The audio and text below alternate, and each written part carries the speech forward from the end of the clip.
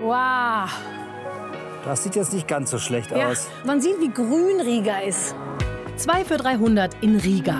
Mit Highspeed durch Hotspots und Luxus in kleinen Dosen. Das ist ja riesig hier. Eieiei. Kaviar in Riga. Ja. In rundum nordischer und gotischer Pracht. Ganz hanseatisch, ne? Mit kultigen Klängen und lettischem Schwung. 1, 2. Dynamisch durch die helle Nacht. Wow, wir sind hier auf dem großen Fluss. Toll, oder? Ja.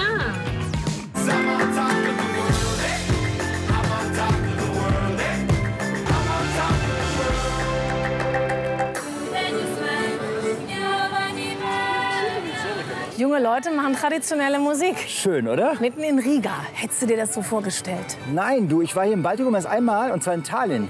Immerhin. Tallinn, Estland. Ne? Wir jetzt Lettland, Riga. Stadt an der Ostsee. Stadt an der Ostsee. Junge Stadt, eine Stadt im Aufbruch. Und es sagen ja so viele, Mensch, das Baltikum ist so spannend, muss man mal hin. Aber viele haben noch gar nicht so die konkreten Bilder dazu. Ne? Nee, ich auch nicht. Die holen wir jetzt uns, diese Bilder und Eindrücke. Ich freue mich sehr. Ja, ich bin total gespannt auf Riga. Ja, dann legen wir mal los, oder? Wetter spielt mit. Wunderbar. Auf geht's. Ja. Riga ist mit rund 700.000 Menschen die größte Stadt des Baltikums. Rund 2 Millionen Touristen bewundern die schöne Altstadt der alten Hanse-Metropole jedes Jahr. Bekannt ist Riga vor allem für die größte Jugendstildichte Europas. Überrascht aber auch mit orthodoxen Kirchen und mittelalterlichen Gassen. Aber wie lebt es sich hinter schmucken Kulissen? Und was macht lettische Kultur aus? Reichen 300 € für 2 Tage? Das wollen Uwe und ich hier rausfinden.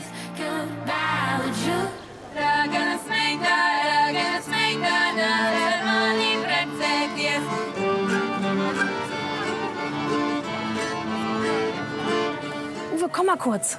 Guck mal hier. Die Mädels. So, is it typical for Ist es eigentlich typisch, dass Letten singen und Musik machen? sing and play music? Yes. It's like Ja, das ist hier Tradition. Die Leute kommen seit Generationen zusammen, um zu singen. Das ist hier so.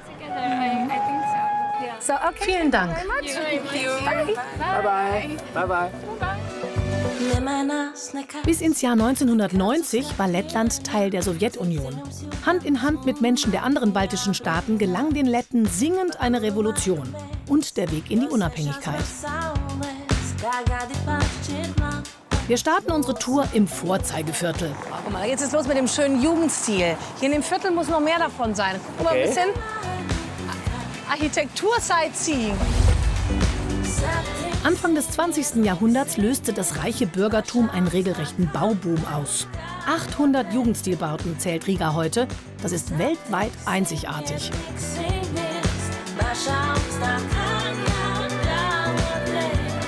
Mensch, da kann man sich richtig Zeit nehmen, ne? Was man da alles entdecken kann. Guck mal hier, diese ganzen Figuren und Gestalten. Wie so eine eigene Welt, die sich da auftut. Teilweise auch ganz schön schaurig da oben. Guck mal, diese geöffneten Münder. Aber schick, oder? Toll, Hat was. unglaublich. Also, mega. Weiter durch die herausgeputzte Altstadt. So viel Schönheit wollen wir erst mal von außen genießen. Im Mittelalter stand Riga unter deutscher Leitung. Das ganze Zentrum ist von der Zeit der Hanse geprägt und der Bund der nordischen Kaufleute ließ die Stadt erblühen. Das erklärt auch die Bauweise. Mensch, dieser rote Backsteinbau hier, Ja. ganz hanseatisch, ne? Könnte Lübeck sein, könnte Bremen sein. Schon toll, wie sich so diese Bezüge, wie man die hier so erkennt jetzt, ne? Hättest du das gedacht? Hätte ich jetzt nicht erwartet. Überhaupt nicht. Schön. Ebenso wenig erwartet hätten wir den Bezug zu diesen bekannten deutschen Märchenfiguren. Die Musikanten. Die Bremer Stadtmusikanten, ne? Die Bremer Stadtmusikanten, Geschenk der freien Hansestadt Bremen. Ja, gibt's nicht nur in Bremen, sondern Ja, auch hier. und jetzt guck mal, wo gucken die jetzt hin? Durch den eisernen Vorhang gucken die nämlich. Aha. Ja, weißt du, das geht hier wieder um Unabhängigkeit und um Öffnung in die Welt. Was du wieder alles weißt. Und hier fasst man dran, um wahrscheinlich ganz viel Glück zu haben. Glück und Freiheit. Freiheit, genau. Was nicht auf der Skulptur steht, der Stadtvater stammt auch aus Bremen und hat Riga 1201 gegründet. Die klassischen Touri-Nummern lassen wir jetzt mal links liegen. Etwas abseits befindet sich die noch unbesuchte Gegend. Und die ist voll im Trend. Tamina, was machst du? Ich gucke gerade noch, es gibt doch dieses tolle Holzhausviertel, Kalnsjema. Das wollten wir uns jetzt mal angucken. Aber da müssen wir über den Fluss, über die Düna. Okay. Und wenn wir nicht schwimmen wollen, brauchen wir irgendein Gefährt. Das ist ein bisschen eine Strecke. Vielleicht können wir noch mal ein Rad mieten oder so. Ha? Schon wieder? Ja, du, vielleicht fährt uns auch was anderes über den Weg. Irgendwas mit dem Motor wäre super. Aha, Nicht, jetzt sind Ansprüche oder was? Ja. Hallo? Gut, du dann. Vielleicht haben wir, guck mal, da fahren schon lustige Kinderautos. Vielleicht können wir ja sowas hier. Schau mal. Passen wir bestimmt drauf. Und wie für uns dahingestellt, tut sich doch direkt was Fahrbares für Erwachsene auf. Guck mal, da steht was einsam rum. Greift ihr den einfach. Was Motorisiertes? Ja. Meinst du, das kann man mieten? Ich weiß nicht, aber man könnte es einfach nehmen. Das sieht ja knuffig aus. Mit 2 Sitzplätzen, wie für uns gemacht. Guck mal. Willst du es mieten? Yes, Ja, ist es auch für 2 möglich? Ja klar, aber nur für Frauen. Nur für Frauen? 2 große Männer sind zu schwer. Okay, but this is a medium. Eine mittlere Frau und einen mittleren Mann? Medium girl. Ja, das ging. Can drive? What is it? Was ist das? Das ist ein Elektroroller. Electric Scooter. Aber ein bisschen umweltfreundlich auch noch. Das muss man ja heutzutage auch bedenken, ne? Ist doch nicht schlecht. Gut. Oh, schön. Vorsicht, Klacker. Autsch. Vorsicht, nochmal ein Hindernis. 1, 2, 3, hopp. Umweltbewusst, aber mit 35 € ein echt teurer Spaß. Angeblich darf der elektrische Roller ja überall fahren. Wir bleiben aber lieber auf Straße und Radweg und fahren über die Düna nach Daugava. Ja, hier ist es richtig schön. Noch vor 100 Jahren gab es 12.000 Holzhäuser. Heute sind noch 4.000 erhalten. Wer sich's leisten kann, restauriert selbst. Also ich finde, das ist wirklich ein Viertel, wo man sieht, das hat noch ganz viel vor sich, ne? Aber wenn man sich der Sachen annimmt oder der Häuser annimmt, dann wird es richtig schön. Es ist auf jeden Fall wert, sich das anzuschauen. Ja. Am besten man kommt samstags nach Kalnsjema, denn dann geht man hier zum modernen Bauernmarkt.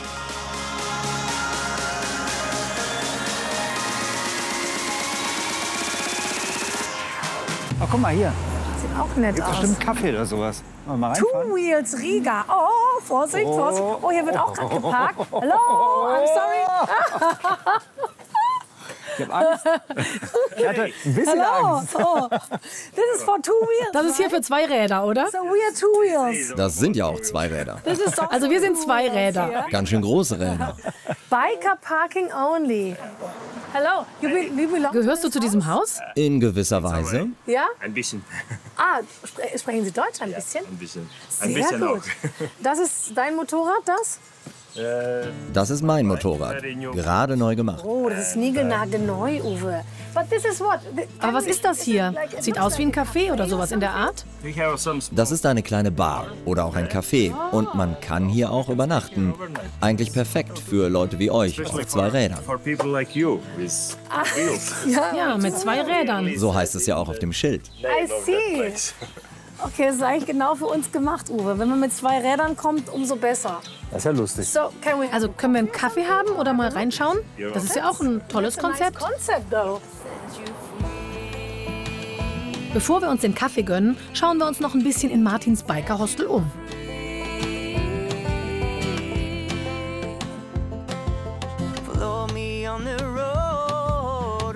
Wow. Oh, hier hängt ja die ganze Welt. This is our adventure map. Das ist unsere Abenteuerkarte. Und gleichzeitig Gästebuch. Hier trägt jeder seine Touren. Mark our adventure there. Jedes Zimmer hier erinnert an die Orte, die Weltenbummler Martin auf seinem Motorrad selbst bereist hat. Willkommen in einem unserer Doppelzimmer. Ach, goldig. Also das ist echt ein Hotel mit Reiseflair. Und ein toller Tipp für Menschen, die in Riga authentisch unterkommen wollen. Das Hostel ist Martins Hobby. Vor 5 Jahren hat er das über 100 Jahre alte Haus gekauft, um es vor dem Verfall zu retten. Nein! Ich habe hier einen Willkommensgruß für euch beide. In Riga trinken wir keinen Kaffee ohne Riga Black Balsam. Riga Black Balsam. Okay. Black Balsam! You can drink it. Du kannst es als Shot trinken oder in den Kaffee mischen. Mixing. Lecker. Birka? Ja, Moment. Oder kippen wir das jetzt rein? Oh nee, haus das ganze Ding weg jetzt. Ich tue es, glaube ich, in den Kaffee. Nicht schlecht. Oh, ich probiere mal mit Kaffee. Das ist gut. Du mit Kaffee, der kriegt jetzt so eine schöne milde Note und so ein leichtes Hört sich gut an.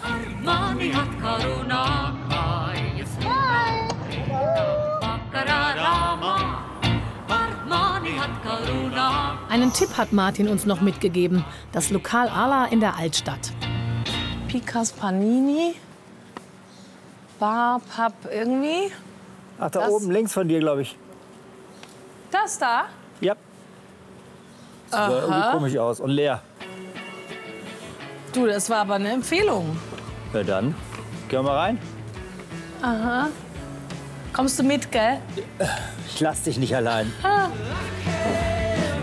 Es geht in den Keller. Oh ja. Wir ahnen noch nicht, dass wir erst noch eine Weile hungern müssen. Wir sind hier im Mittelalter gelandet. Vollclubs Ala. Oh nein, Uwe. Was denn? Hier wird nicht gegessen, hier wird getanzt. Da hinten, guck mal. Sieht aber wie eine Bar aus. Geh doch mal da nach vorne und guck mal, was da passiert. Wer authentisches Lebensgefühl sucht, ist hier genau richtig. Wo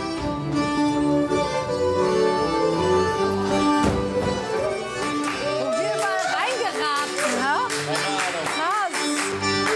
Tatsächlich, Letten singen nicht nur traditionell, sie schwingen auch gern das Tanzbein dazu. So nett.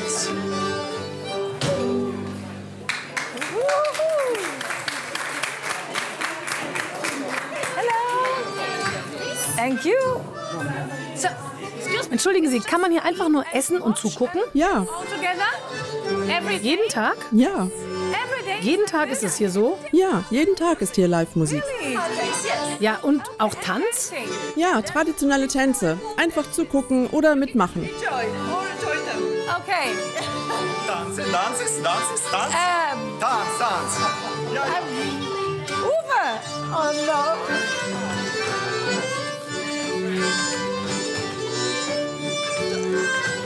Ja, 1, 2, der Papa.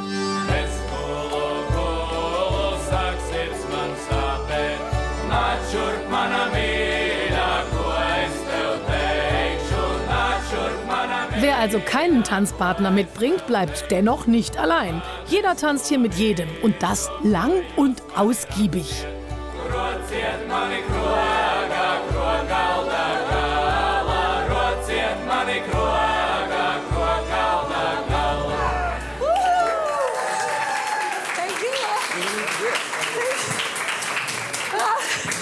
Nicht schlecht. Hey, das ist ja krass. So nett. Und einer streicht an den nächsten weiter. Wupp, wupp, wupp, wupp, wupp. Bis einmal durch. Wie schön. Also mehr Brauchtum am eigenen Leib erleben kann man kaum, glaube ich. Glaube ich auch. Beeindruckend, das war ein guter Tipp. Total nett. Mittlerweile hat sich Uwe ums Essen gekümmert. Bierplatte, was sonst? Im Ala wird das Brauchtum gepflegt. Und lecker ist es auch.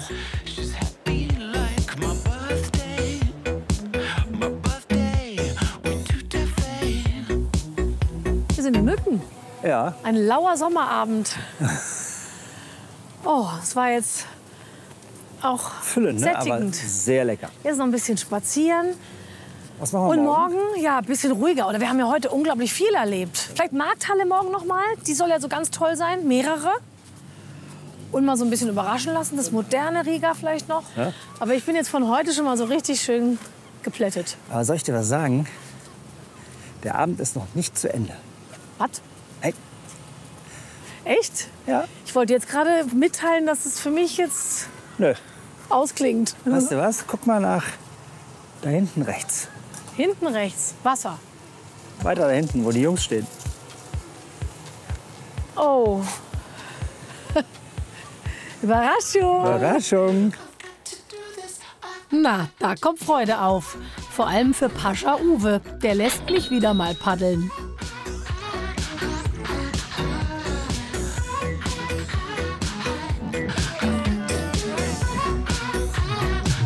Oh, der Biber da! Rechts, da! Biber. Der Biber!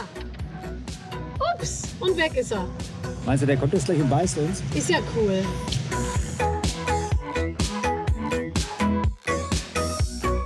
Wie cool ist das denn? Mitsommer in Riga. Und wir paddeln durch die helle Nacht. Das sind die Hallen. Ja, toll. Sieht schon beeindruckend aus. Bin mal gespannt, wie es da morgen aussieht. Ja. Ja, Tamina, wir erleben das, ne? Ja, unglaublich, wirklich. Nachts durch eine Stadt paddeln. We get it almost every night. And when that moon gets so big and bright. Oh, wir sind hier auf dem großen Fluss. Toll, oder? Ja. Das ist jetzt richtig toll. Mit so einem kleinen Schiff auf so einem großen Boot. Aber was du jetzt machen könntest, du könntest mal dein Paddel anmachen. Das leuchtet doch, wenn du irgendwo drauf drückst, oder? Da leuchtet das schon. Ja, doch. Das macht so. Oh, Uwe, das Licht geht an. Krass, mit blau und hell und weiß. Oh. Und schau mal die Sockel. Das ist ja toll. Schon schick, ne? Schön. Eine tolle Idee, durch das erleuchtete Riga zu paddeln.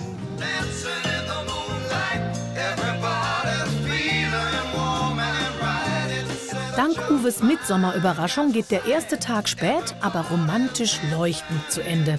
Unsere Zwischenbilanz: rund 121 € weniger im Budget, bleibt noch ein praller Puffer von fast 179 € für den zweiten Tag.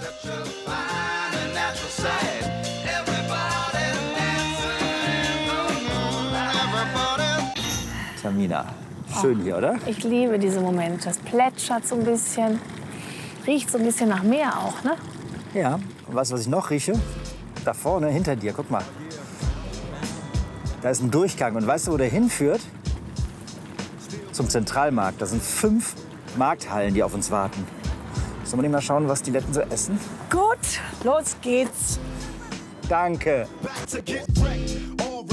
Hat Uwe gestern gut aufgepasst. Aber zwischen neu gemachter Uferpromenade und Zentralmarkt kommt erst die Speakerie, zu Deutsch Speicherstadt.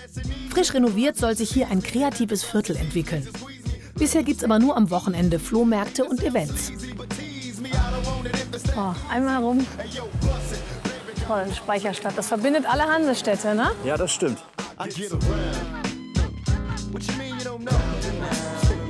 Gleich nebendran der belebteste Ort von ganz Riga. Bis zu 80.000 Besucher kommen täglich hierher. Für alles, was man frisch und günstig braucht. Das ist ja riesig hier. Eieiei. Hier ist die geräucherte Fraktion. Makrele geräuchert. Oh, da muss ich an meine Großmutter denken. Die hat immer gesagt, die Omega-3-Fettsäuren, wenn man die regelmäßig isst, wird man ganz alt. Und die ist 94 geworden.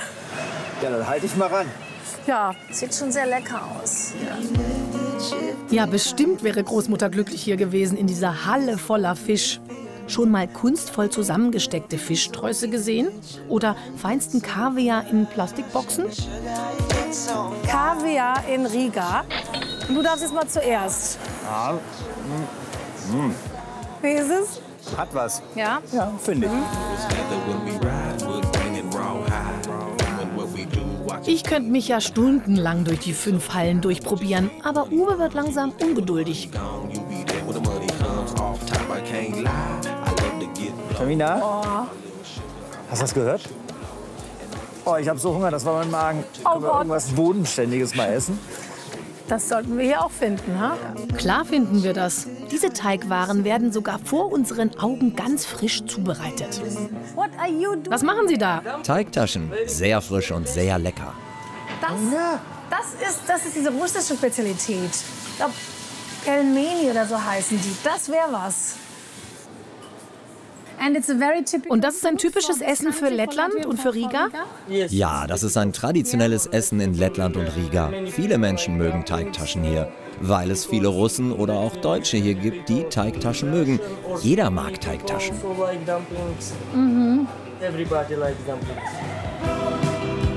Russische Einflüsse begegnen uns überall in Riga.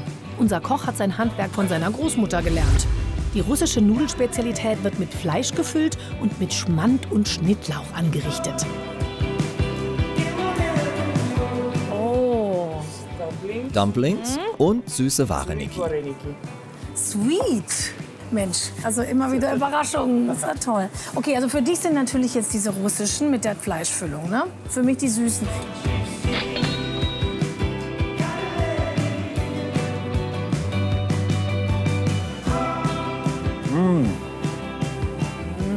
It's very good. So, Das war toll. Kallert, ja, toll.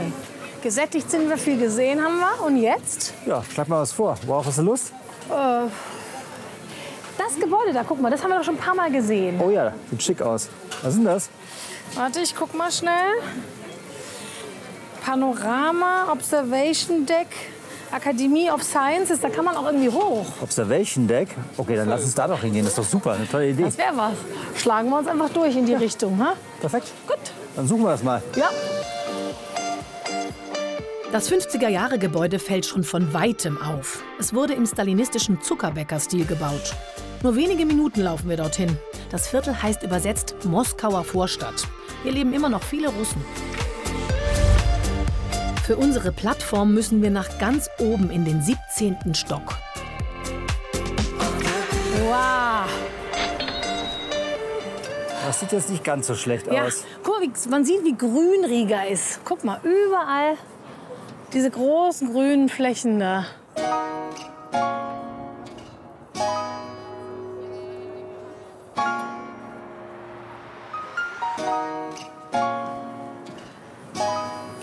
Ah, toll, auch nicht vergittert, weißt du? Das ist schön an so historischen Orten. Hat Ja, man einen ne? freien Blick. Das ist großartig. Über der Woanders sind es immer mit Gittern Ja. zugeplankt. Das ist doch mal ganz schön. Ne? Und da macht der Spruch wieder Sinn. Von oben kann man eine Stadt erkunden. Ja, das stimmt. Guck, und man sieht jetzt schon hier in der Speicherstadt, da waren wir. Und da hinten die Nationalbibliothek, die andere Seite. Und genau die wollen wir uns jetzt auch noch angucken.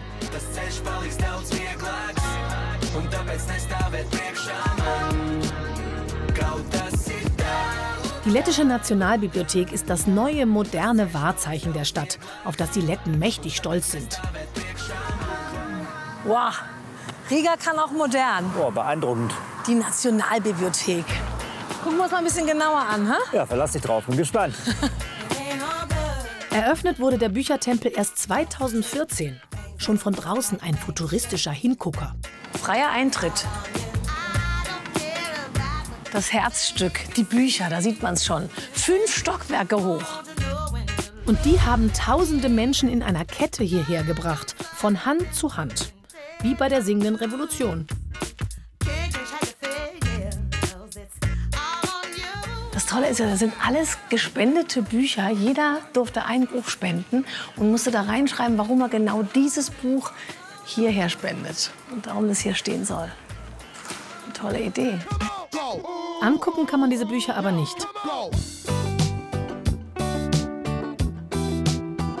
Kurz vor Schluss unserer 2-Tagestour bummeln wir noch durch die Straßen der modernen Riga Neustadt. Uwe hat dabei wieder das Besondere im Blick. Was für Essen habt ihr hier? Für dich habe ich etwas ganz Besonderes. Wir haben hier lettisches Gold. Lettisches Gold? Das sind ganz kleine Fische, sehr lecker. Die servieren wir mit rotem Kaviar. Oh, Noch was Frisches dazu vielleicht? Einen frischen Salat? Ist ja gerade Sommer. Da passt das mit einer Ingwersoße. Und dann haben wir noch lettisches Schwein. Das Schwein stammt aus dieser Region hier. Okay. Koch André liebt Produkte, die tagesfrisch aus dem ganzen Land kommen. Wir sind gespannt, was er uns Schönes auf den Teller zaubert.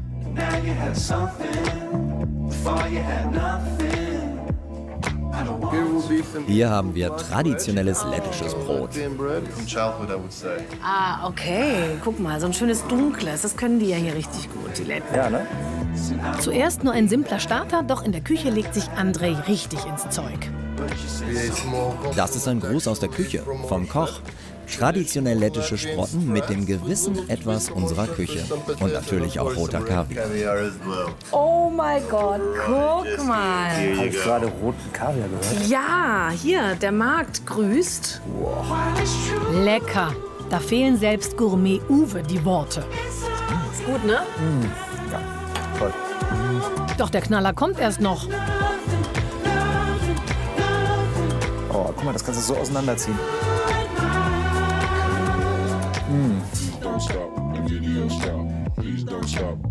Da kommt noch was. Sind wir nicht fertig? Ja doch, es muss aber jetzt unbedingt sein. Das ist diese kalte Suppe, die musst du probieren. Was hast du denn That looks bestellt? great. Ich war doch eben nur kurz auf Toilette. Was hast du in der Zeit alles gemacht? Ja, ich habe das jetzt noch schnell. Guck mal, aber 6 €, Tageskarte, weißt du? Borscht heißt diese traditionelle Suppe, verfeinert mit Andres Twist. Sehr, sehr, sehr, sehr lecker. Ja. Und mit 26 € fürs ganze Menü auch wirklich günstig. Nach diesem kulinarischen Höhenflug bin ich jetzt mal am Zug und übernehme die weitere Führung durch die Neustadt. Galleria Riga. Hast du schon gesehen?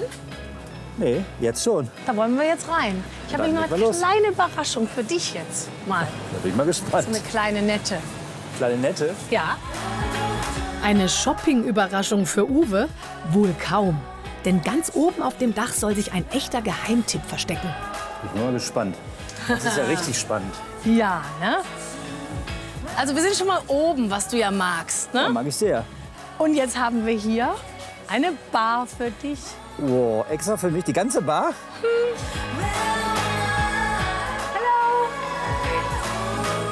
Hallo, er ist ein Cocktailliebhaber. Alles klar. Es ist ja ein heißer Sommertag. Sehr heiß, um ehrlich zu sein. Ja. Vielleicht etwas Spritziges? Ja. Etwas Erfrischendes, aber auch stylisch?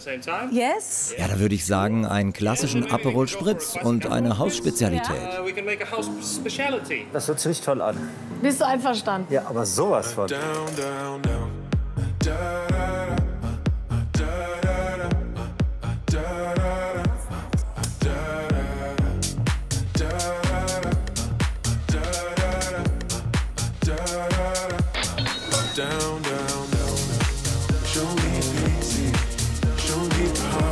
Über den Dächern von Riga endet unser Trip. Die Bilanz? Cocktail und lettische Kost gab's für günstige 74,80 €. Gut für die Umwelt, aber teuer für uns. Der Transport für 39,60 €. Flughafenbus inklusive. Ein Zimmer im Bikerhostel gibt's ab 70 €. 35 € wert waren uns Kajaktour und Panoramablick. In Summe 2 Tage Riga für 219 €. Ein echtes Schnäppchen.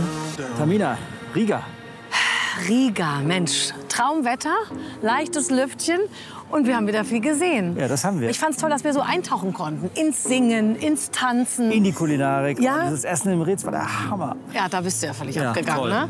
Und auch die jungen Leute machen das mit großem Selbstverständnis so, ne? Hast schön getanzt. Ja. Das war mir ein Vergnügen. Spannend. Ja. Und wir sagen Tschüss aus Riga und freuen uns schon aufs nächste Mal. Tschüss. Und zeigen wir jetzt noch was Schönes? Ja, da. Wohnwagen, Wohnmobil oder Zelt? Wie machen Sie denn eigentlich Urlaub? Schreiben Sie das doch gerne mal in die Kommentare. Und wenn Ihnen dieses Video gefallen hat, freuen wir uns natürlich über einen Daumen nach oben. Abonnieren Sie unseren WDR Reisekanal und ganz wichtig, aktivieren Sie die Glocke. Dann verpassen Sie keines unserer Videos. Vielen Dank fürs Zuschauen.